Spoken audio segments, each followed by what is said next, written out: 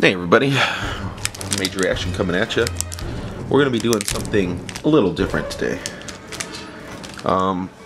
Most of you guys might not know that my action figure collecting and toy photography started about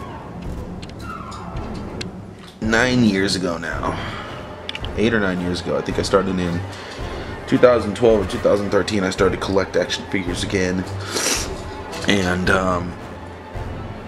then I got into articulated comic book art and started taking photos of my toys. So right here we have a setup using some brand new trees and bases. Oh, I see something going weird back there with that tree, but using some new trees and bases I got in from my buddy Clayton. I was able to set up this really awesome jungle looking scene with the new raptor I just got in from Gil. Well, he gave me it for free as a gift the other day. We were at a toy show together, and it was my first time messing around with one of them, and I really liked it. So he's like, dude, you can have it. And I was like, alright, sick. So now I got me a raptor. So yeah, but I wanted to talk to you guys about where my collecting kind of began. I mean, I used to have toys as a kid, obviously, but I didn't take very good care of them, and oftentimes they break and stuff like that, or get lost. You know, when you're a kid, stuff gets thrown away whenever your mom decides to clean your room. So yeah, that happened quite often. But when I was not a child and I started collecting trading cards. So here we have a new trading card game called Flesh and Blood. It's really big in New Zealand and making its way to the US. They just had their first nationals tournament in the US. So it's really gaining steam. Some of these cards can go for a lot of money. So we're going to do a little unboxing here today. Just want to kind of gauge your guys' interest on this type of thing. I know, like, primarily I shoot toys and stuff, but like I said, my adult collecting began with trading card games. So I was into Magic the Gathering for a long time. I had a really big Magic collection.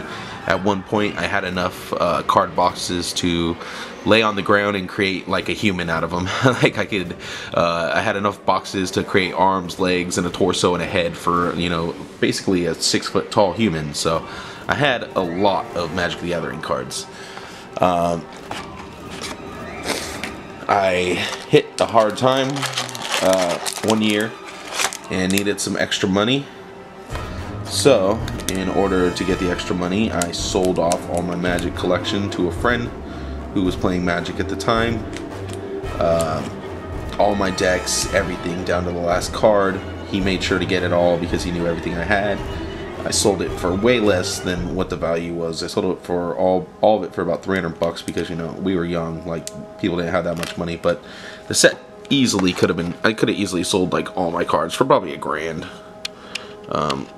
So, you know, hard times, desperate times call for desperate measures. So, you know, when I finally got back into a place where money wasn't that big of a deal, or where I was like better at actually like budgeting and stuff like that and taking care of, you know, my responsibilities first, I got back into collecting, and I started off with toys this time because I had found a couple YouTubers like Shartimus Prime and Bug ACBA and, you know, Red Hulk 80. There's a bunch of dudes like when I first started coming up that did collection videos and posing and things like that. And obviously you got your toy reviewers like Shartimus and D Amazing. So I got into toy collecting and then into toy photography, and didn't really look back at trading cards for a long time. However, I did buy some Magic cards like a couple years ago. I just kind of had a couple friends who were playing again, and I wanted to play, and you know how that goes. Like, it's hard to play Magic sometimes with a group of friends because sometimes they want to play, sometimes they don't. So in the end, we ended up not playing. So I bought all these Magic cards for no reason. But recently I was talking to my buddy Seth, OG member of the Geek Out Show, and he was telling me about this new game. Ooh, nice specialization. This new game called Flesh and Blood. Oh, nice. 3 of a kind. Rainbow foil. Mythic. Nice. So, started getting into Flesh and Blood. Put that one off to the side. That might be worth something. Oh, so the set I'm opening right here is called Arcane Rising. Now, primarily when I first got into this, Seth was like, you know, go for the first edition stuff. So I was buying Tales of Aria. I bought 2 booster boxes of Tales of Aria. Ended up pulling a really good card. It was Crown of Seeds, cold foil. So when I first pulled it, it was worth about 220. Now it's worth about 150. See, that's the thing with cards, and that's kind of why I got out in the first place, is because some cards create an outrageous demand, and then a month or 2 later, it's like worthless, basically. So it goes out of rotation, or it can be banned. So sometimes cards can lose value quite easily. Azalea, I think she's an archer, yeah, ranger. So some cards can lose value quite quickly. So that's why, to me, card collecting in general wasn't. I mean, I don't really. For the toys that I'm collecting, you know, for resale, I collect more because I do something with them. Like I take photos, and that was the hard thing about getting back into cards too. Was because when I collected Magic the Gathering, it was because I was playing Magic the Gathering. I used to collect Pokemon, Digimon, and Yu-Gi-Oh as well. With Pokemon and Digimon, I never learned how to play those games. They always seemed way too, I don't know, different. Because I was so used to the Magic system with permanent land bases and things like that, that it was hard for me to step away from that style of gameplay. So going into something like Digimon or Pokemon, where the gameplay style is a lot different, I was always intimidated or put off, so I never learned those games. But I've learned to play Flesh and Blood. I'm still working at getting a little better at it. I've only played a few times with another person at a game store here in Manteca. Gamer's Path, so I've been down there a couple times. There's a guy named Matt, go figure, who plays down there, and we met up and played today, and it kicked my butt pretty good. So went home, reworked my decks. Obviously I'm buying some new stuff, so reworked my decks. That's a cool card art right there. You can see that little sun in the middle. It's pretty cool. Oh, it's a foil, that's why. Okay, I was like, it's doing like some weird effect. I was like, oh, it's because it's foil. So yeah, I've learned to play this game. So it gives me a reason to like collect, because I actually am going to do something with them. And not just sell them off. But one of my goals with this game was to, if I did get a high price card, was to get rid of it, so I could fund buying more cards, or at least get my money back from the cards I bought. Obviously I pulled that Crown of Seeds, and it's kind of hard to find people. I mean, I don't like selling online that often, just because, I don't know, all the fees and things that they end up getting with you. But when you don't have like an actual base of customers or people that are interested in, you know, a new up and coming trading card game, it's really hard to sell a card like Crown of Seeds for $200.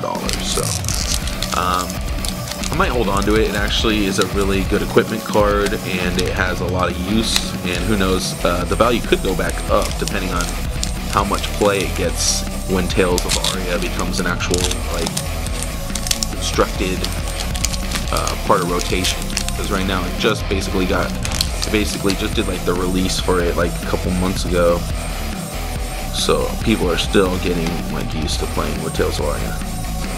So this is an older set. This is called Arcane Rising. The reason I picked these ones up is because the set was announced to be out of print now. So I figured I might as well pick up a booster box and just check them out. I might get some cards in here that might not be reprinted for a while. So went ahead and bought a box. Found a pretty cheap box online. Ooh, nice. This looks cool. I want to say this is specialization, but I don't see anywhere in there that it is a specialization. Pursuit of Knowledge. See, that's the one thing too, is they kind of revamped, at least with the Tales of Aria, they kind of revamped the styles.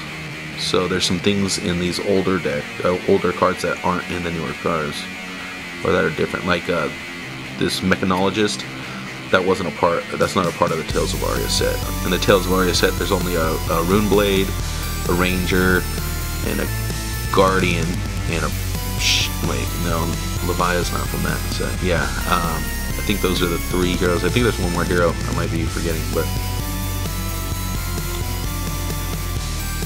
this set seems to have some other people like Wizards. Has a Rune Blade in here. A lot of generic stuff that can be used across classes. See, the cool thing about Flesh and Blood is, unlike Magic, the Gathering, where you have, in order to play cards, here, let me find a card for a second. So, in Flesh and Blood, you start off with a hero character. I play Blitz primarily because it only requires a 40 card deck and they're shorter games, usually a 20 to 30 minute game. You can play with the adult version of a hero, which has 40 life. So down here you'll see the life total. Well, typically has 40 life. The Blitz version only has 20 life, half the life. Intellect is 4, so that's the amount of cards you're going to draw at the end of every turn. It's 4. And basically the way it plays is you play your hero, and all your cards in your deck are based on what your hero is. So Viserai is a Rune Blade, so he can only have Rune Blade cards in his deck or generic action cards, and only equipment's. Well, most of the equipment is, you know, usable for most people except for like the weapons. So you have to find like a Rune Blade weapon.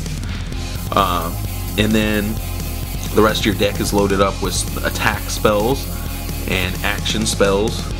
So basically attack actions and non-attack actions. And the way to defeat a player is to bring down their life total to 0. So when you're playing in Blitz, you basically have to do 20 points of damage or more, depending on if they have life gain abilities. And that's how the game's played. And it gets really tense right when you get down to like the last couple life, because you can get somebody down to like under 6. So the games can go on for a while, and it gets really intense when you get down to like the last life, because even if you get them down to less than 6 life and you think you got the game in the bag, a player can pull out a play that'll just bring you down like, you know, a lot of life at one time and basically steal the game from you. There's a lot of different types of decks and ways to play the game. There's a lot of ping decks that just kind of do arcane damage. There's a lot of like brute decks that do overwhelming damage with dominate, so that you can't block it with more than one defense card. And the cool thing about this card game is that it actually utilizes a lot of different. There's a lot of things going on with the card. So let me show you this card for instance. So Searing Shot. Okay. So up here at this left-hand corner, you have a pitch value. So if you pitch this card, which is basically like a form of discarding, but instead of going into a discarding pile where it's not going to be used again, when you pitch a card, at the end of your turn it goes back under your deck. So it's going to come back eventually if the game goes on long enough. So one of the primary ways to play Flesh and Blood is to know what you're pitching and pitch things that are going to be resourceful to you later in the game. So this is the pitch value. So if I was to pitch this, I would get 2 like resource points. This is the play cost, which is 0. So if I wanted to play this, I could play this for 0. So I wouldn't have to pitch anything to play this. It's an attack action. It's a ranger attack, so it's an arrow. So with rangers can only fire arrows if they're loaded in their arsenal. And the arsenal, the way the arsenal works is you can only put 1 card in your arsenal at the end of your turn unless you have cards that otherwise put cards into your arsenal. So most bows, there's bows that have effects that'll put a card from your hand into your arsenal and then give it an ability. So this thing can be played as an attack for 3 damage. That's the attack base value. It's for 0 cost. Or if it's in your hand and somebody's going to do damage to you, you can use it to defend for the 3 cost defense down there for 0. So when you get attacked, you can use hands in your hand to block the enemy's attack with these symbols. So any card that has this symbol can be used to block. Not all cards have that symbol, so some cards are more useful than others. And that's the really cool thing about Flesh and Blood, is it's very deep, but at times it can be very simple as well. The overall idea of the game is pretty simple, but there's a lot of complexity in the way you play and everything. But it's a really fun game, if you're into TCGs, I would highly suggest getting into this sooner than later, because right now it's still at a pretty cheap retail value. The retail on the boxes goes for under $100 mostly. Now the unlimited ones are always in print, except for obviously Arcane Rising is now going out of print, which they just announced. But unlimited basically means it's not first edition, so it's constantly being printed now. And let's see what else. Yeah, so the unlimited's cheaper. First edition will be a little more expensive. The only first edition you can get right now at basically retail price would be Tales of Aria. If you're trying to get Arcane Rising first edition, you're probably going to be paying $300 to $400 per booster box, where it's normally under $100. So you got to kind of think about what you're going to do. If you're going to just play with them, I would suggest unlimited. If you're trying to look into selling possibilities, first edition is the only way to go. Alright, let's open up one more pack, and then I'm going to let you guys, tell me what you think. If you guys want to see more videos like this, where I unbox and kind of talk about trading card games and the rules and things, or even maybe do a couple matches with my fellow, my OG Geek Out Show host, Seth, because he also plays Flesh and Blood. If you guys would like to see something like that, we could record that and put it on the channel. But I just kind of want to know what you guys think before, otherwise we'll just go back to doing toy stuff, because I know, it's a whole nother game. And obviously I'm going to tell you guys if I find something that looks rare or important.